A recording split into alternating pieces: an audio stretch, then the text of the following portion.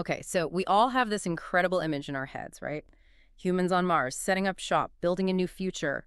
It's a powerful dream. But what if the biggest threat isn't the obvious stuff like radiation or the vacuum of space? What if it's something deeper, more fundamental? Exactly. Something researchers are starting to call sync drift. This idea that our biology, our very being, is just so deeply tuned into Earth's rhythms, Earth's motion, that leaving it behind for good could mess things up in ways we haven't fully grasped. And that's what we're diving into today, looking at it through the lens of motion theory.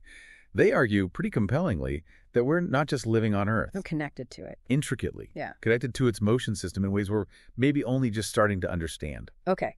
Earth as a motion system. That sounds big. What does that mean for us, like practically speaking? How does Earth moving actually shape us? Well, think about the constant subtle inputs. Gravity, Yeah. right? That's fundamental to our balance, how we orient ourselves. Sure. Then there's the 24-hour day-night cycle. That tunes our sleep, our hormones. Atmospheric pressure changes subtly affect our senses. Even Earth's magnetic field might play a part in how we navigate, subconsciously maybe. So we're like a loop inside a bigger loop, constantly getting these signals? That's the concept, yeah, a nested loop. We're part of this grand system, always responding to these core motions. Wow. Okay, so that paints a picture. And we already see effects even on shorter space trips, right? Like the ISS, astronauts struggle with sleep. Sleep cycles get totally thrown off.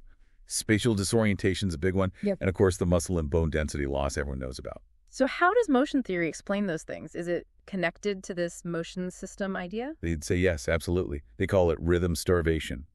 Up there, you lose that constant gravitational anchor. You lose the subtle tensions, the feedback loops from Earth's motion that keep our internal biological rhythms humming along, synchronized. Right, the familiar cues are just Obviously. gone. Okay, now scale that up dramatically.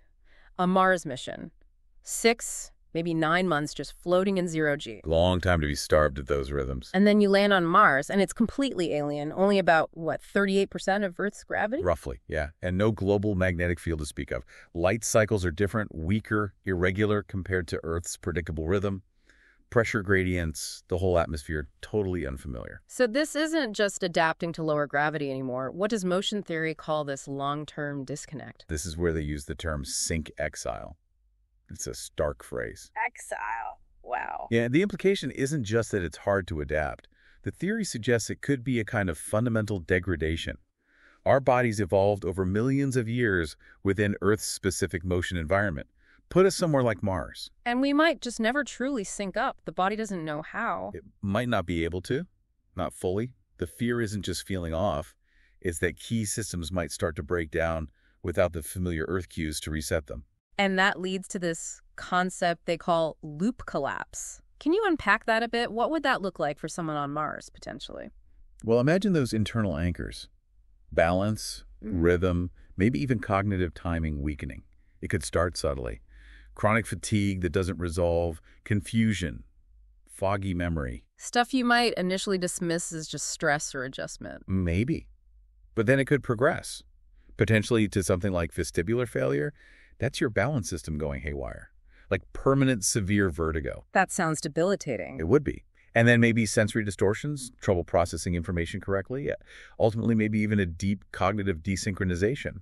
And the critical part is, unlike here on Earth, where a walk outside or a good night's sleep can help reset things. On Mars, there's no Earth to reset to. The environment itself is alien. Exactly. No familiar baseline for recalibration. It's fascinating because, NASA and other agencies are obviously focused on big challenges, radiation shielding, bone density countermeasures. All absolutely crucial physical challenges. But motion theory seems to be pointing to something more insidious, something about the very integrity of our internal systems. Right. It shifts the focus slightly. While space medicine works hard on keeping the body physically functional, strong bones, healthy muscles, motion theory asks, what about the deep synchronization? What if we arrive on Mars physically okay, but our internal clocks, our sensory processing, our whole biological timing is fundamentally broken, and Mars offers no way to fix it? That's a chilling thought, that Mars might not kill us with radiation, but could sort of erase the internal coherence that makes us function? It poses that question, yes. Yeah. Could the environment effectively unravel the synchronization that's core to being human as we know it? So pulling this all together, if this deep connection to Earth's motion system is as vital as motion theory suggests, what's the big takeaway for actually trying to become a multiplanetary species? I think the core insight is pretty clear. If we're serious about long-term survival, about maybe even colonizing Mars, we can't just think about shielding and habitats. We have to figure out how to, in some way, bring Earth's essential rhythmic cues with us. Like artificial gravity that spins, maybe, or specific light cycles. Perhaps. Or maybe things we haven't even thought of yet. Hmm. We need to consider preserving our internal Earth-tuned rhythms, not just our physical bodies. It really forces you to consider all those subtle, constant aspects of just being on Earth that we totally take for granted.